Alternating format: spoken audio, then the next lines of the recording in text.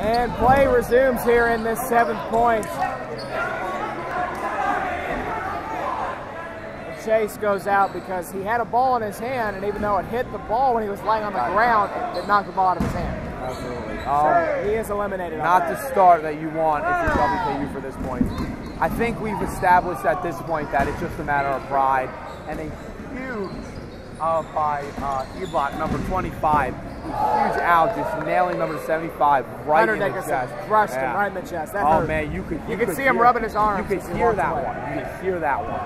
10, 11. What I'd like to see Western do right here, as we pass the 10 minutes left in this half, as we got a timeout. What I would like to see Western do here is get some of their younger players experience for tomorrow. Absolutely. This game is done. This game's over. It's over. It's 5-1. So let's don't waste your best guys on a game that's decided. Let's give the young guys some experience. And you know what? What? No, we don't. No? Nope, don't have these. No, you're absolutely right. Getting experience for young kids, even next year, when it comes up again next year, man. This is the best place to get experience. You know what else it is? Just the memories. Like, like I was talking to my vice president. I'm sorry, my treasurer Katie, who's on our roster. And, I said, like, you know what, man? It's like we got written excuses from school to get out and play dodgeball for a weekend. Yep. At national event, traveling with JMU to Kentucky. Like, does it get any better than that? It really doesn't. It really doesn't. And, if you're a fan of this sport and you love it, man, I mean, this is paradise for you. I mean, these are a couple of the best players, I don't want to say the world, but in the U.S. just coming at it. And you know what? It's great seeing team strategy and teams develop. JMU's development has been huge, and I think, they just took down Grand Valley. Yeah. I mean, if that doesn't say, you know what, guys, we're going to win a national title, then I don't know what does. It was a big statement. I really don't know what does. It's huge. For sure. Absolutely huge.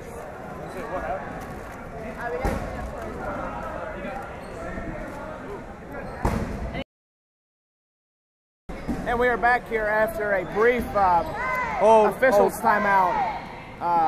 So that a spill could be wiped up on the floor. Someone started bleeding from their nose after taking a catch to the face.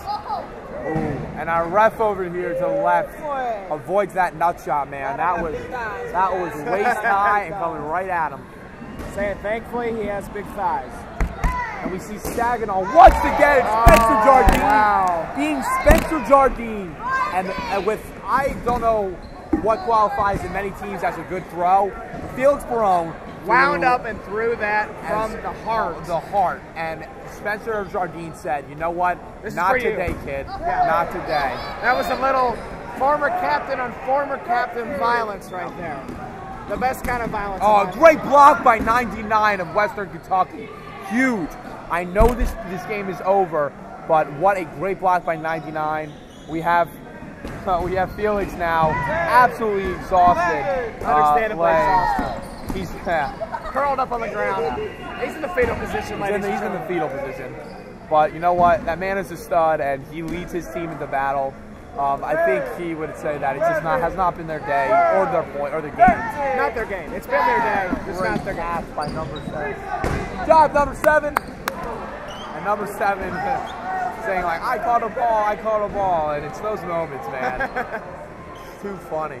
They are fun. Next row.